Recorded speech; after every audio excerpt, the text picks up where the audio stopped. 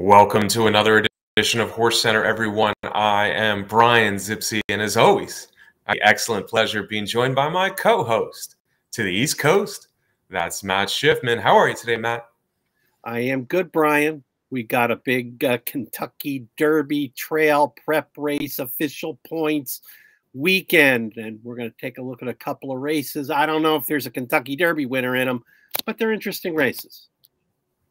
Yeah, I don't know if we can call them big even, Matt. I'm thoroughly disappointed, to tell you the truth, with the three Kentucky Derby prep races this week.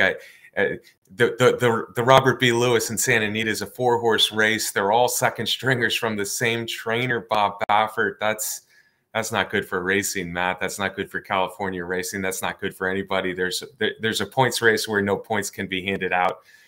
The East Coast, we got two better races, I guess, but the most interesting one is the Holy Bull in Gulfstream Park, and we're going to start with that because it at least has some, I don't know, potential horses in there who could get better. But no, I don't think there's a Kentucky Derby winner there, nor do I think the 6-horse field in the Withers. But we're still looking at these Kentucky Derby points races, Matt, and we're still looking them as betting opportunities this weekend. So without further ado, let's jump in. We'll go to the Holy Bull first. We got a field of 8, Matt. I think Cyclone Mischief is the headliner here, but when I made this morning line, I thought Lord Miles, getting blinkers, getting Irad Ortiz might end up as the favorite. Yeah, you never know. As soon as you say that Irad Ortiz is riding, and couple that with the fact that Saffie Joseph is the trainer, any horse with those combinations are going to get played.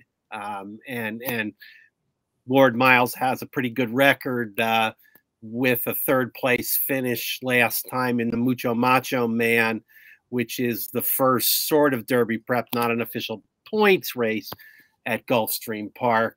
And in that, he was beaten less than a length while finishing third and was a debut winner of his maiden special weight at Gulfstream Park also. That means he's going to get played some. Yeah, in fact, I think he will be the favorite. That's my pick. Lord Miles actually overcame trouble and romped home in his debut at Gulfstream Park, and then last time he was flying down the lane. Legacy Isle was faltering just a little bit. He actually got DQ'd from the win. Lord Miles was making up gobs of ground late. I think bettors are going to like that. Lord Miles, an interesting horse with only 2 career starts for trainer Saffie Joseph. The number 2, Matt, is also from the barn of Saffie Joseph Jr., West Coast Cowboy. He's also lightly raced, but he doesn't look as good on paper as his stablemate. No, I guess he starts out on paper similar to his stablemate because he was also a winner of his first career start at Gulfstream Park for West Coast Cowboy. That happened back in September. After that, he finished 4th in an allowance race, but he has been off since November. And to me, that's a little bit of a concern for a Saffie Joseph runner. Yeah, West Coast Cowboy certainly wasn't as impressive as Lord Miles in that debut win either. And then last time he was beaten, which Matt said, it's been a few months now, but he was beaten pretty easily by Legacy Isle, who we're going to talk about quite a bit in a minute. Number 3 is one of 2 for trainer Bill Mott, Hall of Fame trainer Bill Mott, who, of course, won the Pegasus World Cup down there at Gulfstream Park. Shadow Dragon, a New York bred who came from the clouds, also a debut winner. But then when he tried tougher competition last time, Matt, he showed very little. Yeah, that's true, Brian. Debut winner at Aqueduct back in September against New York breds, then tried a stake, as you mentioned, against New York breds. That was won by a horse that is probably going to be the favorite, or one of the favorites for sure, in the Withers. I think the best thing we can say about Shadow Dragon is that he is trained by Bill Mott. And right now, I tell you, Brian, you got to give a second look to any horse that Bill Mott is putting out in a stakes race.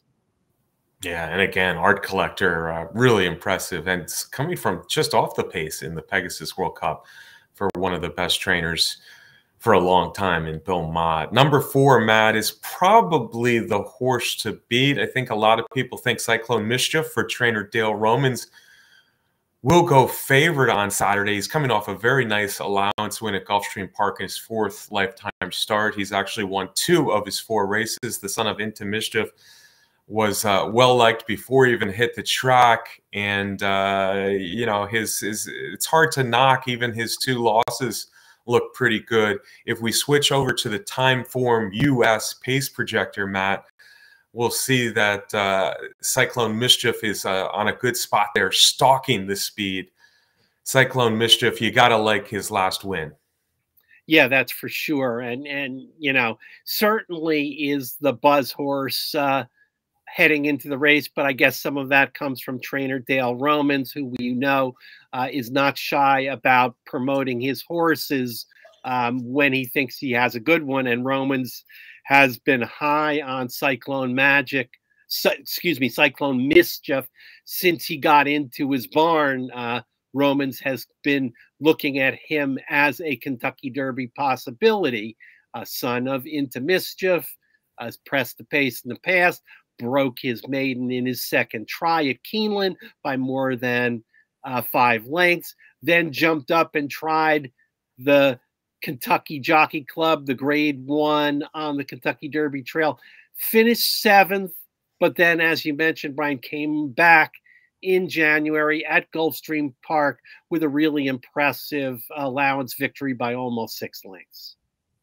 Yeah, and I think it's worth noting, Matt, that in that Kentucky Jockey Club, which he stretched out to 2 turns at Churchill Downs and faced a field that was won by Instant Coffee, who's gone on to win another stakes race since. He was beaten less than 3 lengths as he forged to the lead and was pretty game there. There was a gaggle of horses that passed him, but he was not giving up in that Kentucky Jockey Club.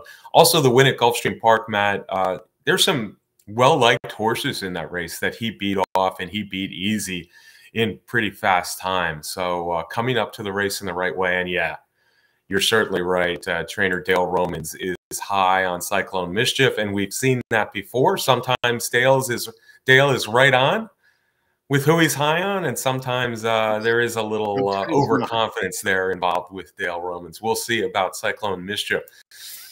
All right, number 5 on the list, and if you saw it on the Timeform US pace projector, Mr. Bob is the 2nd horse adding blinkers. Mr. Bob, a son of Practical Joke, Matt, he ran some good races, breaking his maiden 2nd out, a good performance in a stakes race at Churchill Downs. And then Mr. Bob had some trouble early last time in the Mucho Macho Man.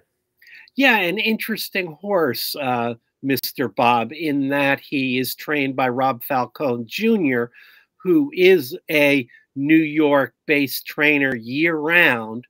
And interesting also because they claimed this horse for $75,000 in his debut, obviously in a maiden claimer, where he finished 3rd, and Falcone has left this horse down in Kentucky when he came back and broke his maiden in his next start in a maiden claimer again, but this one was for a $150,000 tag. Left him down in Kentucky. You mentioned finishing 2nd in that stake at Churchill Downs, and then going to Florida to run in the Mucho Macho Man. So interesting that Falcone and the other owners claimed this horse for a pretty big amount of money, but then Falcone, I guess, has had intentions to try the Derby Trail with this guy. Yeah, and he certainly deserves another shot off the Mucho Macho Man. Again, he had some trouble early on. On the other hand, watching that race, you could really see Lord Miles leaving him behind as both horses were trying to rally in the stretch. It was Lord Miles, the one that was really running at the end. Mr. Bob was slowly gaining a little bit in the Mucho Macho Man. Practical Joke, I can see why they claimed him early for a pretty good sum. Very consistently good sire. But on the other hand, I don't know that I love them as they go longer. Mr. Bob, still an interesting horse, as is the number 6, Matt, Legacy Isle. And if we go back to that pace projector, you'll see Legacy Isle where he belongs on the pace projection, because Legacy Isle has a lot of speed. In fact, last time he showed more speed probably than ever in the Mucho Macho Man. He, at one point, the announcer down there said he's going as fast as he can and see how long he can go. And he did last in the Mucho Macho Man at a mile. This is just a little bit farther. It'll be interesting to see if he shows all that speed again here. But Legacy Isle has never been headed to the wire. Only a steward's decision to disqualify him for interference late in the Mucho Macho Man has prevented a perfect record. Yeah, that's for sure, Brian. Interesting horse, Legacy Isle, a son of Shackelford. 3 for 3, as you mentioned. All those wins at Gulfstream Park, so obviously loves the race course. We'll see. What's the strategy going to be? Are they going to try and hold that speed back a little bit, or are they going to recognize there's maybe a chance for him to get loose on the lead and settle down? But Brian, for a horse that's 3 for 3, I have a feeling that he's going to get overlooked a little bit and maybe be the third choice. Yeah, that's where I had him on our morning line, Matt. I think he will be the third choice, even though he's won all 3 of his starts at Gulfstream Park. Again, DQ'd once in the Mucho Macho Man, but finished first in all 3. I do worry about him a little bit, seeing that stretch run of the Mucho Macho Man, and now I think Cyclone Mischief, with very good tactical speed, might be better than the horses that were chasing him last time, or close to him early, and stuck around to chase him all the way down the stretch in this one. But you certainly have to respect the speed and the record at Gulfstream Park for Legacy Isle. And as Matt said, likely a third choice with pretty good credentials. Il Miracola, Matt. Il Miracola is a horse that we've seen a few times here on HorseCenter. You see him kind of in the middle of the pack early. He looks like a long shot to me in this Holy Bull field. Yeah, Brian, a son of gun runner from our friend trainer Antonio Sano, won his maiden special weight at Gulfstream Park in his 4th try, and then in a couple of stakes races didn't really fare very well. 7th in the Mucho Macho Man, and before that 6th in the Remsen up in New York. Yeah, maybe we can maybe we could draw a line through that sloppy track in the Remsen, but the race in the Mucho Macho Man certainly doesn't give you much confidence going forward in the Holy Bull. Number 8 certainly is an interesting horse, Matt, and I could see him getting bet even more than he's 6-1 morning line. His name is Rocket Can, and he is the other horse, probably the top candidate from trainer Bill Mott. And Rocket Can is coming off a couple nice races up north. Yeah, we can kind of look at 2 halves of the 4-race career of Rocket Man. He started out his career relatively early on with 2 maiden special weights starts at Saratoga that were not really noteworthy in any way. But then when he was shipped down to Churchill Downs for the fall and for 2023, his form turned around. A win in a maiden special weight at Churchill Downs, and then a second coming right back in an allowance under the Twin Spires.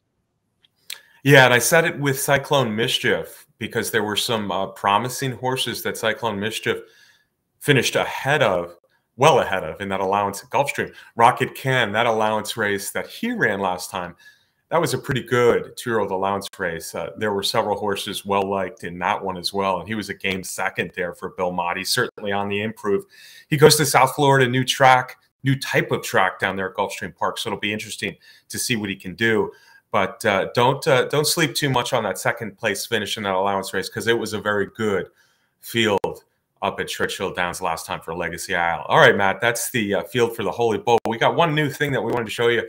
Horse Racing Nation, being that we are Horse Racing Nation, Matt, we wanted to bring out one of their many great handicapping products. This is Track Trends, and we're just looking at dirt races around 2 turns at Gulfstream Park recently. Art Collector, of course, being part of this, Matt.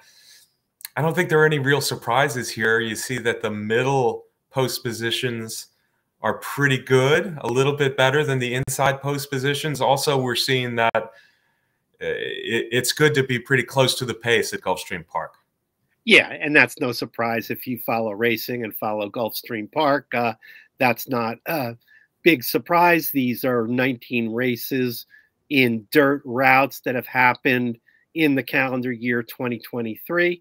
And it's just one of many racing products that you can get from Horse Racing Nation. If you subscribe to the service, you can sort by surfaces, distances, all kinds of things, get trends in trainers, jockeys. So if you're into those kind of formulator type products, that you can also get from Horse Racing Nation. Yeah, and looking at this particular track trend, again, for 2 turns on dirt at Gulfstream Park, it's a relatively small sample of only 19 races, but I wouldn't be too worried about the outside post positions. Not that that's a great place to be, but in an 8-horse field, they're not too far out, and you see those low numbers for 7 up in post positions, but you'll also see the average number of runners in those races are only 7.4, meaning they've had very few chances to win from the outside. I would be a little bit more concerned maybe for a horse like Lord Miles, because you see if you're more than 4 lengths out early, your chances of winning at Gulfstream Park so far this year have not been great. Anyway, that's Track Trends, one of the great products at Horse Racing Nation. We're going to keep looking at those a little bit in the show as we move forward. But for now, Matt, we're not going to go to California. We're not going to look at that Bob Baffert 4-horse race, Bob Baffert's second string. Oh my gosh, it makes my heart ache a little bit to see when I saw the entries for that Bob Lewis. 4 horses all trained by the same guy, and really none of his best horses either. Maybe maybe one of them will prove to be a Kentucky Derby horse. We'll see. But anyway, we're going to go to New York for the Withers. Matt, 9 furlongs. 9 furlongs. Or is it 8.5 or 9 furlongs? No, 9 furlongs, Bri. It is 9 furlongs. Yeah, I thought it was. I see a small typo there on our race graphic. It's 9 furlongs, not 8.5. And we have a field of 6. Not a world beater field, Matt, but I think there's at least 2 good horses that we should talk about. Let's start from the rail out, though.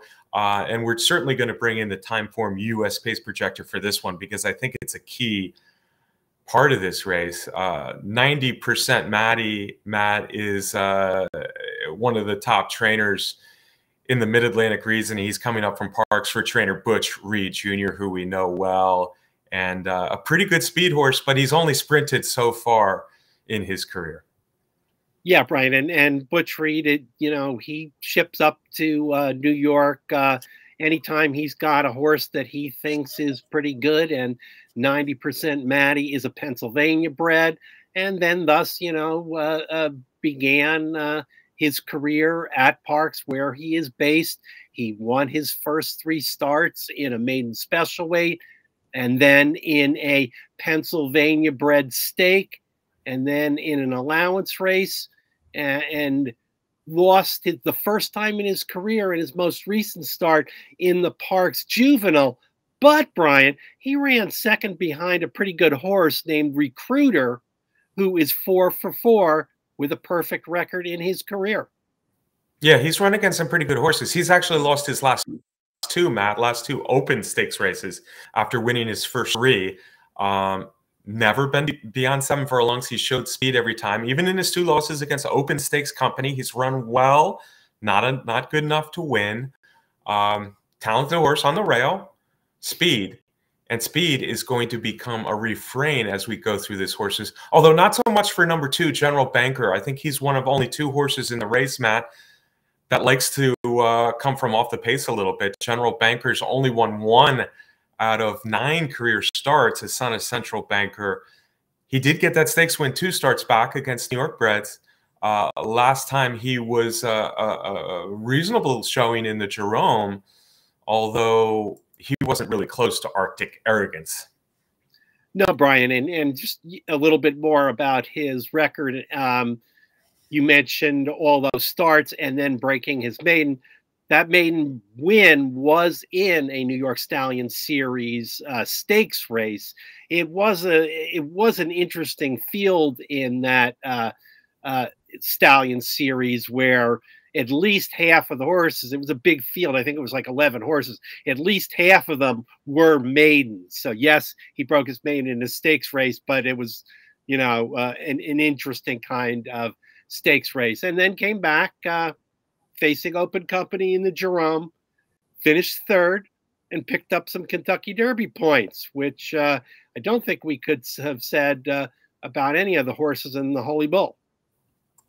Yeah, there is some more experience in this short field in the Withers, that's for sure. I'm bringing up the time form US pace projector again, Matt, because I mentioned that there's only 2 horses in here who like to rally. You see the number 2 there, Central Banker, or General Banker, a son of Central Banker. And number 5, Hit Show, who we're going to talk about more, the ralliers. The other 4 horses are all speed horses. The thing I do worry about General Banker, both pedigree-wise and what I've seen so far in his form, is I don't know 9 furlongs, 2 turns is going to be his game. I think he might be a more effective horse rallying shorter. I wanted to like General Banker because of the pace scenario that looks almost certain to happen here in the Withers. But I just don't trust him at the distance. Number 3 is one of those speed horses, Arctic Arrogance, Matt. He's the horse to beat. He's the horse with the credentials. He's run in a bunch of stakes races since winning first out at Saratoga, and they've all come at Aqueduct now with the situation at Belmont Park. So he's run in 4 straight stakes races in New York. He's won 1, and he's been 2nd in 3. Yeah, and 2nd in the Jerome, 2nd in the Remsen on the Kentucky Derby Trail. That gives him 8 Derby points at right now. Included in there is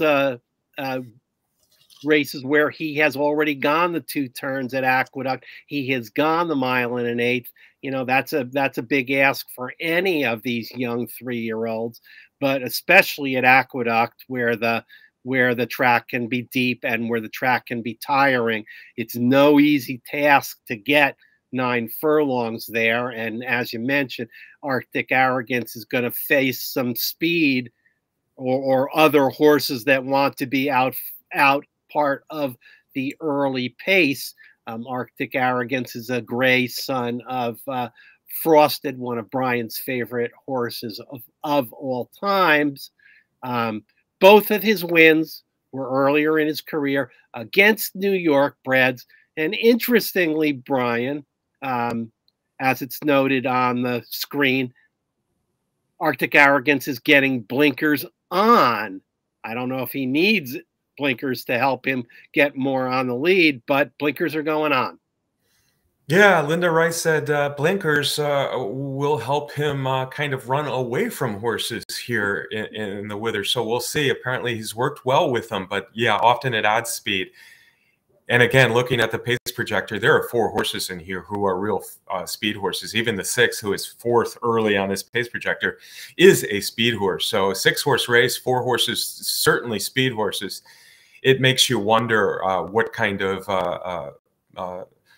reserve these horses are going to have for this 9 furlongs for the stretch run at Aqueduct here, including the likely favorite Arctic Arrogance, who's been a really good horse. He hasn't won anything but New York bred races yet, but I tell you what, that race in the Remsen at 9 furlongs at Aqueduct was really good. It was a sloppy track, but he's run well on fast tracks too. So Arctic Arrogance is the horse to beat, but probably the pace does not set up well for him, nor does it set up well for the next horse, Matt. Another New York bred stakes winner, another speed horse, Andiamo Firenze is a horse who's tried in open company and just has not looked as good against open company stakes horses.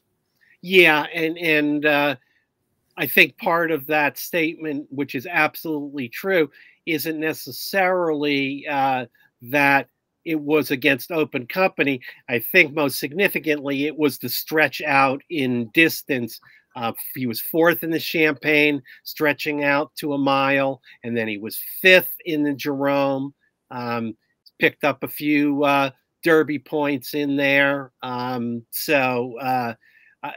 He's a horse that certainly wants to be on the lead and certainly is going to, present a challenge to Arctic Arrogance in terms of being able to carry that speed a mile and an eighth once again. Ariamio a Firenze, both of his wins also came against New York breds. Yeah, in a lot of ways, he reminds me of Arctic Arrogance, just probably not quite as good. But a New York bred stakes winner, a lot of speed, and he's been a regular, a fixture in a lot of New York bred open or New York bred stakes races of late. We have somebody joining us there on should we bring him in? No. Oh, okay. We're not going to bring it. I saw Ed DeRosa on the screen for just a second, and I thought he wanted to join HorseCenter. Maybe not. Yeah. Number 5, Matt, Hit Show. Hit Show is from Brad Cox, and Hit Show has been a good-looking rallying winner in 2 of his first 3 races, Matt. I like the rallying factor as Hit Show now comes to New York. Yeah, he sure, let's face it, he comes from the Brad Cox barn, which is right now loaded with promising 3-year-olds. He was entered in the Southwest Stakes at Oaklawn Park. Brad Cox had other runners in that field. The weather was pointing to a sloppy track, which it turns out that it was. Cox opted for the Withers with Hit Show. It sure seems like he made the right choice there for so many reasons. He doesn't have to face any of his stablemates in here. He doesn't have to face any runners from Bob Baffert in here. And like you said, really is getting the pace set up. He was a debut winner for Brad Cox, then was 4th in an allowance at Churchill, and then came back and won an allowance at Oaklawn Park, running with Lasix. Yeah. The last one was good at Oaklawn Park at a mile, and again he rallied just like he did in that maiden debut performance at Keeneland. At Keeneland, by the way, he overcame some serious traffic to win going away there in his debut. Churchill Downs, the allowance race is scary. It's that same allowance race I mentioned with Rocket Ken. So it was a very good allowance race, and I think it favored horses on or near the lead that afternoon at Churchill Downs. This one will be the opposite, where it should favor horses who want to rally, and that's probably why we're both talking about Hit Show so much. But he's shown a lot of promise in the other 2 starts, the first and the 3rd start in his 3-race career. So he looks like a live shipper for trainer Brad Cox. Number 6 is Prove Right, a very experienced horse, a son of Justify Matt, who's coming out of sprints. He's tried stakes before without not a lot of success. I guess he got a 3rd in the Nashua. Looked a little light as an addition of the Nashua. Coming out of sprints lately, another horse who really likes to show early speed. Yeah, hey, I don't think he's a contender to win this race, but it is worth saying this is a son of Justify, who they purchased for only $15,000 as a yearling. Kind of old school, Brian. 11 starts already, and has earned almost $150,000. So that was a great purchase of this horse by the connections and trainer James Chapman. Yeah, 11 starts in his first 8 months on the racetrack. I wonder if that will catch up with him at some point. But yeah, looks like looks like more speed here. We also should mention the weather forecast, Matt, because you guys out there on the East Coast are expected to have a very cold few days out there. Looking at the Saturday forecast, it looks like it could be downright frigid, and I guess there's even a chance that the Withers card could get moved, or at least the Withers the card could be moved, and the Withers could be maybe run the next day, Sunday. Yeah, I don't know, Brian. Last I saw, the high temperatures were supposed to be in the 20s. I guess that's kind of in the area where it's possible that racing could get canceled. So you know, we'll see. I think it'll depend on whether it's a sunny day and how windy it is and other factors involved in that. But I think they would be reluctant to cancel, but in New York they will if it's necessary. If it's necessary, that's right. Well said, Matt. All right. Well, we did the Holy Bull. We did the Withers. Again, we're staying away from that race out in California with only one trainer involved, Matt. So we're going to jump into our top picks. I'm going to let you go first, as usual. Your picks have been a little bit better than mine lately. I need to break out of a little bit of a slump here in the winter, so I'm going to try to do it this weekend. Matt, let's talk Holy Bull first. Cyclone Mischief could be the favorite. I, on the other hand, think maybe Lord Miles could be the favorite. You certainly got some interesting other horses in there, like Legacy Isle, Mr. Bob, and Rocket Cannon. Who is your top pick in the Holy Bull? Brian, I am going to have to make my top pick based on the odds that you've been mentioning. I'm going to go with Legacy Isle. With the record that we talked about it, yeah, I get it. I'm also a little concerned about the additional distance. But, Brian, I think as third choice, getting maybe, 7-2, 4-1 or so makes Legacy Isle good value. Yeah, there's value there. I watched a replay of that Mucho Macho Man. I wanted to, jump on Legacy Isle a little bit because of the speed, the track, and all that, but I just couldn't do it watching that race. He looked like in the stretch to me, and now he's got to go a little farther, probably against a little bit better. Lord Miles was really flying at him in that Mucho Macho Man, and Legacy Isle was bearing out into the horse that was behind him the whole way. But he's dangerous, and any son of Shackelford can be game in the stretch. Like, Shackelford was one of the more game horses we've seen in the last 20 years. So a dangerous horse. And Matt said a key part of the equation there. He probably will have value as the third choice. I'm on one of the two favorites. I think Cyclone Mischief is ready to move forward. Friends told me about him early on, what a talented horse he was. And he kind of showed it early on, even though he faded a little bit in the Kentucky Jockey Club here. But then that race where he ran at Gulfstream Park, I was so impressed with the fact that he's tactical. I think he can chase Legacy Isle and get the win. Lord Miles, I think, could be any type too. But coming from farther out of it in the Holy Bull, probably not a good thing. So I'm on Cyclone Mischief in the Holy Bull.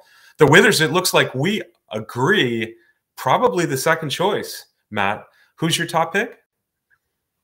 I'm going with Hit Show for all the reasons that we mentioned. He's getting an ideal pace set up with all that speed in there, has shown the ability to sit off the pace a little bit from the barn of Brad Cox, who is looking to win, I think, his 5th Kentucky Derby official points race of the year with Hit Show. Sure, there are questions shipping up to New York, Aqueduct, the racing surface, the 1 1/8, but I got to go with Hit Show, and I don't know. It'll be interesting to see whether he's the favorite or Arctic Arrogance is the favorite.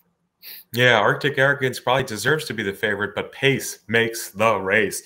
And that's why we are certainly both on Hit Show, the son of Candy Ride. I think he's got potential to be a nice horse, and I think he'll get his first graded stakes win here in the Withers, especially because of the pace scenario. All right, Matt, that's another show in the books. Next week, I want to talk some Kentucky Oaks with you. Maybe we'll visit the Sam F. Davis Field in Tampa as well, but that's next week. For now, let me get a parting shot from you, my friend. yeah, as we said, Brian, I really find it interesting that up to this point, except for maybe out on the West Coast, I don't know, we really haven't seen the best Derby prospects. These trainers are hanging on. There's actually a race on the undercard at Gulfstream Park for 3-year-old males that may actually be as good a field or a better field than the Holy Bull. So anyway, it's an interesting Kentucky Derby trail with everything that's going on, and I know you'll stay with us as we go down the trail on HorseCenter. Yeah, thank you, Matt. Thank you to everyone who's watching out there every week. We sure do appreciate it. Yeah, Matt's right. Matt hit it on the head with the Kentucky Derby Trail. The big horses are waiting a little bit. Special thanks to Candace Curtis for the race graphics. Derby Wars, the best contest site out there, our sponsor, and Timeform US for the great pace projections. Folks, we'll be back right here next week with another big show at HorseCenter. We're going to talk some fillies next week. We're going to talk a little bit of Sam F. Davis. We will see you then right here on HorseCenter.